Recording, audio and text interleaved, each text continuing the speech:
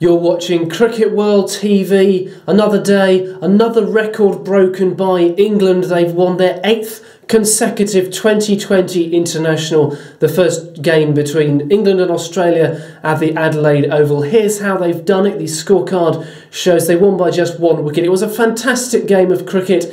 You really couldn't tell for certain who was going to win the game at any one time. Australia 157 for 4, brilliant batting from Shane Watson and David Warner in particular. But England just about getting home, 158 for 9. Owen Morgan batting quite beautifully yet again. He made 43. Ian Bell and Kevin Pietersen very, very fluent at the top of the order with 27 and 25 respectively. But Watson, again, brilliant with the ball, 4 for 15, heralded a bit of a collapse, and it needed Chris Woakes on international debut to play possibly the innings of his life. 19 not out in just 15 deliveries, included a big 6 over mid-wicket, needing 3 to win from 2 balls. He held his nerve. He hit a couple of runs from the penultimate delivery and then the winning hit from the final ball. Quite brilliant stuff. Sets up the second and final game in Melbourne quite beautifully. That is on Friday.